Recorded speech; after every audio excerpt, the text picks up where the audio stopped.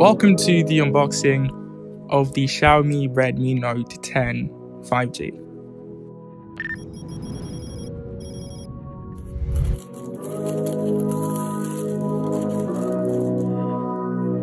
On the left side we have the Redmi Note 10 5G, okay. On the top we have nothing, and on the right side we have the same thing as on the left. And at the bottom of the phone we have everything about the phone, including what's in the box, as well as the IMEI number, stuff that we really don't care about. So let's open the box now. Ooh. Okay, so the first thing we're greeted with is designed by Redmi. That looks really nice. Okay. Under that, we have the phone itself. Okay. We're going to put that to the side and look inside the pack. In the pack, we have the paperwork. We have the warranty card as well as the user manual. And then under that, we have the case itself. It's a rubber TPU case. I'm going to put that to the side. We're going to put the phone to the side again. Underneath that, we have the USB-A to Type-C cable. Then we also have the charger. It's an 18-watt fast charger included in the box. That's pretty sweet. Okay, and now the moment you've been waiting for, the phone itself. Let's get the wraps off it. Ooh. Okay, I can say that it feels really nice to hold. Okay, so the very first thing I noticed is how lovely it feels to hold this phone. It feels like it's made of glass, but it's not, it's plastic. I love the gradient.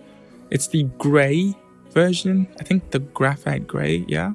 Okay, on the right side, we have the fingerprint sensor as well as the volume up and down keys. On the left side, we have the SIM card tray. On the top, we have the headphone jack and the IR blaster. And at the bottom, we have the microphone, USB Type-C, as well as the main speakers. On the front, we have an earpiece, as well as the front-facing camera. Let's boot it up. We're greeted into MIUI 12.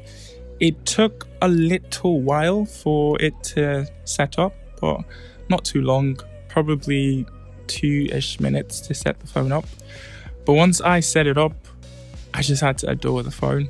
So it's a triple camera setup, with the main sensor being 48 megapixels, and on the front, its display is actually 1080p, and it also has a 90 Hz refresh rate. So right off the bat, those are like really nice, features to have on a smartphone. But one thing I noticed was out of the box, it came with 60 Hz. So I actually had to go over to, the settings and display to change it from 60 Hz to 90 Hz.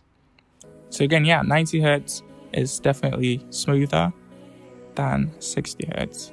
I really can't wait to test all of the, the features of this phone, from the cameras to the display to the performance, because it spots a Mediatek Dimensity 700 chipset, and that's why, 5G is able to run on this smartphone.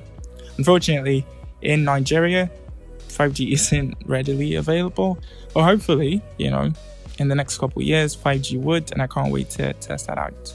Now, this phone has 4 GB of RAM, as well as 128 GB of storage. So that's a lot of storage, which can still be expanded. I don't know. There's so many things I want to test out. I can't wait to test out. So yeah, if you did enjoy the video, please drop a like, subscribe because the review is coming soon, as well as, a bunch of other content. Just subscribe to the channel, and I'll see you when you see me.